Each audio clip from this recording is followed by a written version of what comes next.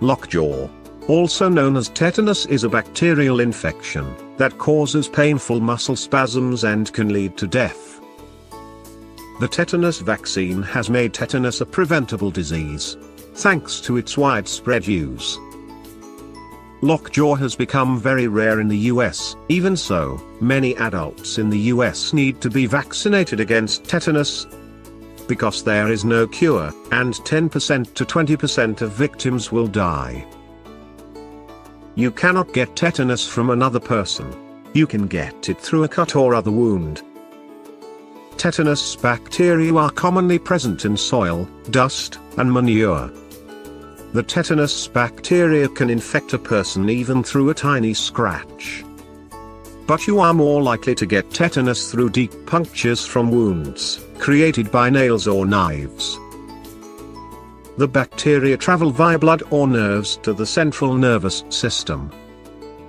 The tetanus vaccine should be given as soon as possible after a cut, to avoid contracting tetanus.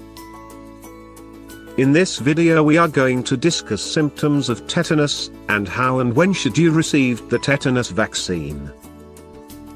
Symptoms often begin around a week after infection. But this may range from 3 days to 3 weeks or even longer. The most common symptom is a stiff jaw. Symptoms of tetanus may include headache, muscle stiffness, starting in the jaw, then the neck and the arms, legs, or abdomen, trouble swallowing, restlessness, and irritability, sweating and fever, palpitations and high blood pressure, muscle spasms in the face, causing a strange-looking steady smile or grin. How and when should you receive the tetanus vaccine?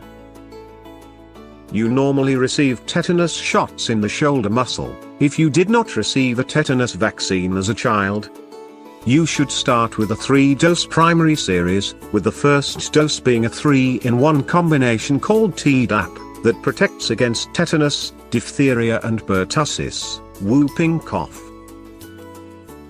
The other 2 doses are a dual vaccine, cover tetanus and diphtheria. You receive these vaccines over a period of 7 to 12 months.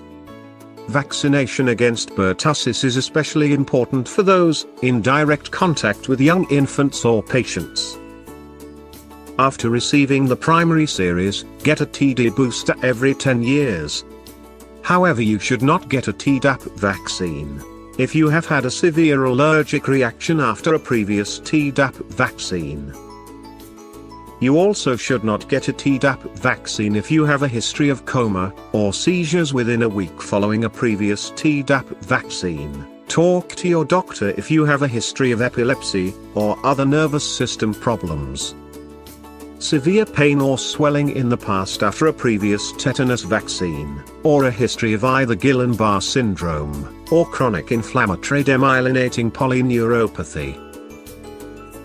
It is okay to receive the tetanus vaccine during pregnancy. In fact, current guidelines recommend that all pregnant women receive a Tdap vaccine each time they are pregnant, specifically to prevent pertussis. Wait to get the Tdap vaccine if you have moderate to severe acute illness.